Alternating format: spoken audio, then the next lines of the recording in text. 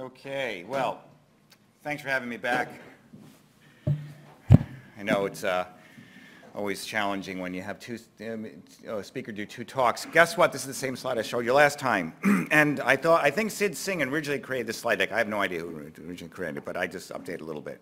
So what we're going to do is we're going to talk about the approved biologics for Crohn's disease, some leukocyte trafficking inhibitors, IL-12/23s, and then some new therapies. So, October 2nd, 1998, the first patient received infliximab commercially for the treatment of Crohn's disease. Now, I infused a patient at 8 a.m. I actually just saw her the other day. I just infused a patient at 8 a.m. and I used to tell people I infused the first patient until Dan Present pointed out that Chicago's on Central Time and he's on Eastern Time. And then he did one at 8 a.m. too. So he claims he beat me, and I'll let him stick with that. And then there came a very long delay. You know, remember the meetings back then? People were jumping up and down, all these other therapies, and, you know, within 2 years we're going to have this one, we'll have that one, that one. Do you know how many years it took till we had the next different FDA-approved biologic for treatment of IBD? 9 years. That means for 9 years, all I was able to talk about was one thing, and how boring that became? It was dreadful. And luckily, I wasn't the audience. But so in 2005, infliximab was approved for ulcerative colitis, but it was the same therapy, and it wasn't until 2007, adalimumab, and then 2008, natalizumab, certolizumab.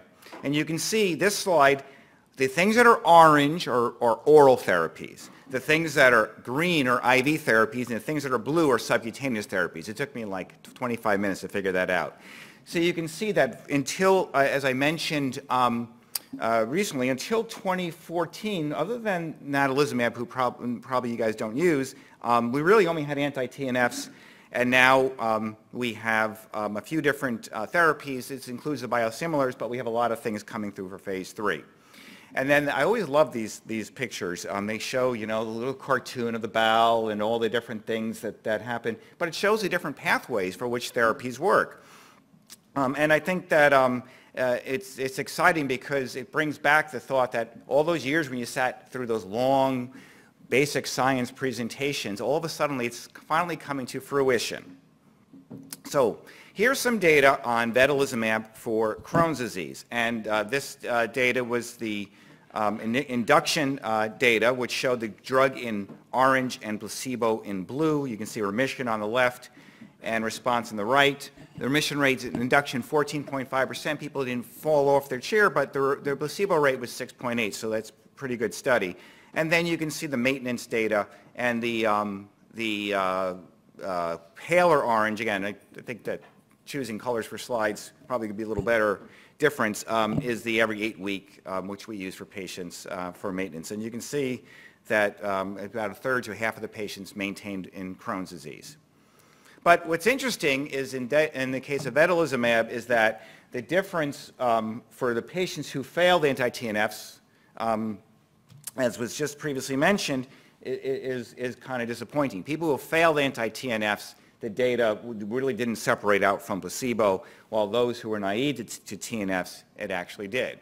And what we're doing now is we don't know why the TNF refractory patients, whether they are just harder to treat, which some will be, and everything's not going to work as well, or are we making some changes in the patients which make them more difficult to treat. Now, there is data suggesting from years ago that if you treat with corticosteroids, you actually can make patients less likely to respond to other therapies. And that's why we've been trying to get people even to skip the corticosteroid step, or at least skip prolonged corticosteroids. So it remains to be seen whether that's true with the TNF therapies. And what was very nice is this was a clinical prediction tool in the case for vedolizumab from this paper, where patients got points. It's better to have points. So if they never had bowel surgery, they got 2 points. And if they never had TNFs, they got 3 points. And no fistulizing disease, they got 2 points. If they're based on their albumin, they got points. And then based on their CRP, if their CRP was elevated, they lost points. And then what they looked at was the probability of responding to vedolizumab. So if they had a lot, remember, a lot of points are good. That means you're not that sick, you don't have fistula disease, you haven't had previous surgery, TNFs. Then the green, you can see that the clinical remission and steroid-free remission rates, everything was good. If you had some points, but not a lot, then you were intermediate. But if you were someone who already had kind of been through the mill, your likelihood of responding to vedolizumab was very low. Now, it would be helpful if we actually had these studies verified for not just vedolizumab, for others too, and then you might imagine an algorithm, perhaps on your smartphone, where you would plug in what the patients had, and then it might give you the best likelihood of something working. I'm going to read every single line of this slide. No, I'm not. So the long-term safety of vedolizumab is one of the reasons why many people are leading with vedolizumab, certainly in ulcerative colitis and even in Crohn's disease patients as a first-line therapy, because the safety is essentially the same as placebo for virtually all outcomes. And one of the things that was mentioned is that most of us, and you should consider this too, are actually leapfrogging azathioprine, 6-MP, and methotrexate in the management of ulcerative colitis and Crohn's disease now, unless you're going to add it on to a TNF for better efficacy. We're going straight to biologics in people with moderate to severe disease, which is how they were studied and approved.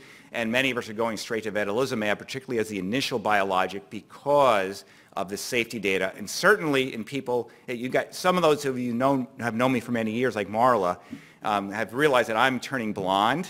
And if you have your patients who are turning blonde, or in the case of guys who are turning without any hair, you may want to consider using vedolizumab for the safety. And we're even moving our patients who are well on azathioprine, 6-MP, and methotrexate onto vedolizumab. Ustekinumab is the first of hopefully many therapies in this family. Turns out interleukin 12 and interleukin 23 share a P40 subunit. So it's actually an anti-P40 monoclonal antibody. And what was very interesting in this agent is there is benefit in people who have failed anti-TNFs. So again, the numbers aren't fantastic, but the blue is the IV induction. The purple is placebo, ignore the orange, and you can see that even in the anti-TNF failures, you had a clear benefit over placebo at week 3, week 6, week 8. Although again, the TNF-naive patients always did better. And you can look at C-reactive protein. The people on placebo in purple, their C-reactive protein stayed the same, while those who got the drug, it went down in both the studies. It's hard, I know, to see, but take my word on it. And then this was maintenance. And the approval in the U.S. is every 8 weeks, which is in blue. You can see the every 12-week data is kind of comparable. So in Europe, in some instances, people are doing really well. Some people have gone to every 12 weeks because the data is pretty comparable between the blue and the orange for maintenance. I say certainly for your patients, if they do exceptionally well, what I do is that they say, oh, you know, I'm going to be a little late for my infusion. And I say, well, that's okay. And you can see what's very nice. The steroid-free remission rate is nearly half the patients. So again, this came out in 2016 for us. It was already on the market for psoriasis. The only drawback is that it takes 2 approvals. You have to get the IV approved and then the sub-Q. But that's getting much better now too. This is one of the slides that people always hate because it shows different trials for different agents. But in the bio-naive patients, and of course, infliximab data, remember, everyone was bio-naive, so you didn't have people who failed everything else. You can see the infliximab studies are red, the adalimumab studies are green, the certolizumab studies are blue. You can see the placebo rates in yellow. So it's a little harder to know because in some studies that have very high placebo rates, why were those patients in the study? Their investigators put them in and they probably didn't really have very active inflammatory disease, and that's why they did so well on placebo. And more recently, vedolizumab is in whatever, that strange greenish color, and ustekinumab is in orange. So if you look at the very first study, the Targan study for Crohn's, only 1 patient who got placebo went into remission back then. Those were the good old days. So then looking at this, and if you like emojis, you'll love this slide. This looked at estimated rates of induction and maintenance of remission for his first-line therapy for Crohn's disease. You can see the placebo rates above, and then the infliximab, adalimumab, certolizumab, vedolizumab, and ustekinumab. at least from this study, the strongest data for remission and maintenance seems to be with the anti-TNFs, although the quality of the evidence wasn't very good for some of the early studies as well too. So again, difficult to tell. I think what may be a little more helpful for you is looking at whether the patients also have other inflammatory conditions, whether they have fistulous disease, what they've had beforehand, and helping you make these decisions.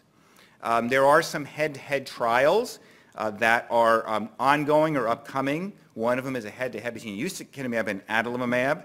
And the second one is an experimental anti-IL-23 beziqumab. Oh, I think that's one of the study questions from the beginning. Versus adalimumab or placebo. Unfortunately, there's placebo in this trial, a little harder to recruit patients. And then we're even looking at standard versus high-dose adalimumab, both in Crohn's and ulcerative colitis, where the patients get 160, 160, 160. They get a bigger load of adalimumab. I mean, remember initially I said we had 9 years between the infliximab trial and adalimumab's approval. Well, why is that? Well, it turns out, guess what we learned? We learned that Crohn's patients require higher doses than the RA patients. So the studies were initially done giving the standard RA dosing. They don't give a load for adalimumab for RA. They don't need to. And the psoriasis patients, I mean, they'll do, the rheumatologists and dermatologists, they have it easy. Their patients don't need super high level loads. They get things approved very easily. It's very easy to see with psoriasis whether something's working. Just look at the darn skin. That's why the biosimilar data is all in those conditions. But as a result of the Crohn's and then also the colitis patients needing higher loads, that delayed the approval for these agents for these diseases. So probably a little more interesting is it's what's coming out. And some of these things you actually will see in your lifetime. So the JAK inhibitors. So everything that we've shown you so far, other than the tofacitinib data in UC, everything else for the monoclonal antibodies are monoclonal antibodies. They prevent the target, let's say it's TNF or interleukin 12, 23, from reaching the cell receptors. Maybe they actually bind to it in the serum, or maybe end up deleting the cells that are making it. But what happens if interferon, if the interleukins, if they reach the cell surface without being blocked by the drug? Well, inside the cell you have what's called signal transduction. The signal from the receptor activates the JAK protein, the Janus kinase proteins, and then they transduce with the STAT proteins the signal from the cell surface to the nucleus to actually make a difference in the cell. So the JAK inhibitor's idea is completely different than the biologics. Everyone throws them into one sentence, but it's completely different. This is why they're oral. They're called small molecules. Well, guess what? Aspirin's a small molecule. Almost anything, Lipitor is a small molecule. Almost anything you take by mouth to be absorbed in the body is a small molecule. But they're novel small molecules. This is why they can charge so much for them. And they are the next phase of blocking things. And there are different JAK proteins and STAT ones. And based upon what disease you're treating, you might want to target certain ones. So, and we're going to come back to that in a minute. I mentioned to you the ustekinumab is an IL-12/23. It blocks IL-12 and 23. Well, guess what they found out in psoriasis? If you just block interleukin 23, you actually not only beat the anti-TNFs in psoriasis, you actually even beat the IL-12/23. In fact, one of the companies has the first IL-12/23 in the market and the first IL-23 in the market for psoriasis. They did a head-to-head study against their own drug and shown that the anti-IL-23 is superior to IL-12/23. So you're going to see in studies a lot of IL-23 inhibitors. This is risankizumab.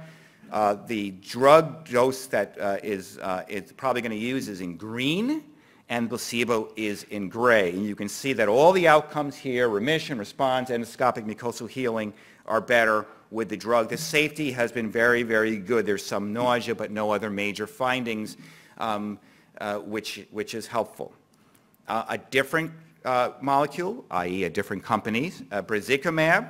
This is phase 2A study. The drug is the dark color maybe it's darkish blue, black, and the placebo is the white. And you can see the clinical response difference was not different, nor the remission, although if you did clinical response and a 50% reduction in calprotection or CRP, you did have a big difference. So this suggests that patients who had active inflammation, that's where it worked, and those are the people you want to use it in.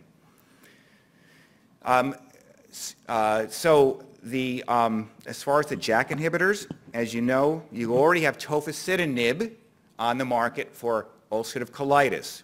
Tofacitinib is a non-selective JAK inhibitor. It means it has activity against JAK1, JAK2, and JAK3, but primarily JAK1 and 3. So the thought is, well, maybe we want to just predominantly target JAK1 because you don't want to block JAK2. It's really bad. So there's a number of therapies that are going through development, selective JAK1 inhibitors. Again, Janus kinases are going to be pill therapies. Okay? So what happened about tofacitinib? So we studied it, we all studied it in Crohn's disease as well too. And the problem is here is that the placebo remission rate, 37%, the placebo, where is it? The placebo remission rate in the induction study, this is the second induction, right, it was 37%, and the drug was only 43%. And here it is. The clinical response rate for placebo, 55.6% of patients with moderate severe Crohn's disease responded to placebo.